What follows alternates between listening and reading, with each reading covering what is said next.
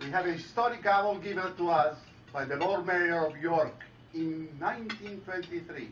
On this gavel, I read, "This gavel is made of oak from the Minster of York, England, and is presented to the Rotary Club of New York with greetings from the Rotary Club York Alderman, English, Lord Mayor of York, September 1923.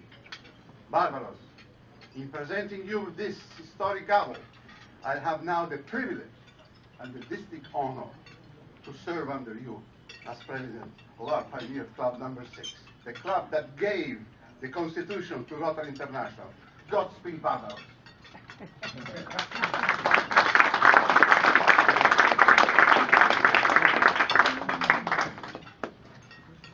Thank you, past President Giorgio.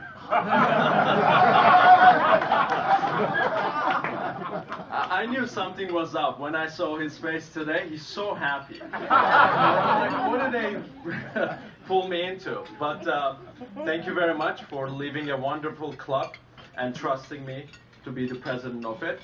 I also would like to welcome one of my late coming guests, Consul General of Turkey. Thank you for joining us.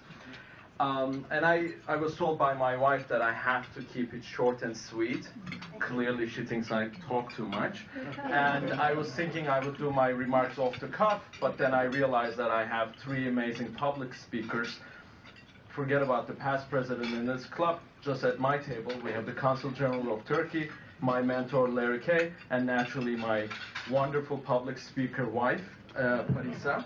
So, well, I'll just share with you in 2 minutes what Rotary means to me since Helen graciously went over my background that I joined the Rotary Club in 1992 when I was in Turkey. But then when I moved to New York to study at the NYU Law School, with my father's persuasion, he said, you should just go visit the New York Rotary Club.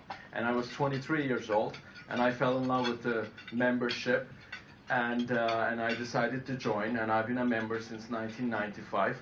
I have met amazing people over the years, amazing members, and whenever I travel overseas, which I do a lot, I make a point to visit other international clubs, and I make many friends like that, and our fellowship continues.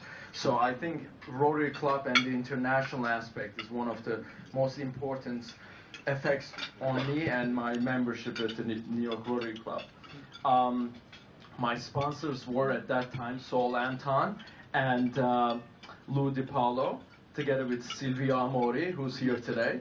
So thank you very much for your confidence, that thinking that I would be able to, continue our tradition and be a good member. So in terms of this year, what I see, what I'd like to do, together with my board, together with the foundation, is naturally every president says, we want to have new and younger members, which is great. But also I'd like to reach out to our old members who were coming to our club regularly and find out what the reasons are there for them not to continue with our club. If there is anything we can do as a board, I find that it's important to preserve our membership, and the membership retention is the key.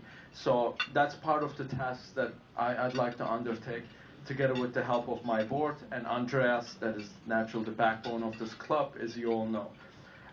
One of the things that we'll discuss is maybe Monday is not the best day for everyone who has a heavy workload in New York, and maybe move it to a much more member-friendly day like a Thursday or Wednesday. We have to also talk to Larry Parks in terms of the speaker schedules and see if that would affect anything. But that's basically one of the things that I'd like to look into. And I have to thank Giorgio to leave the club in such a good condition that it's more pressure on me now. I have to basically match what he did in terms of the membership numbers and our budget, which we just had a meeting before this meeting to go over our numbers. So everything looks good, and I'll do my best. And we're here to serve you. If there is anything that you don't like, or you want to give a positive feedback, naturally, please do that too. you know how to reach me. And as I said, I'm proud to be a New York Rotarian, and I'm definitely proud to be the first Turkish American president of the New York Rotary Club.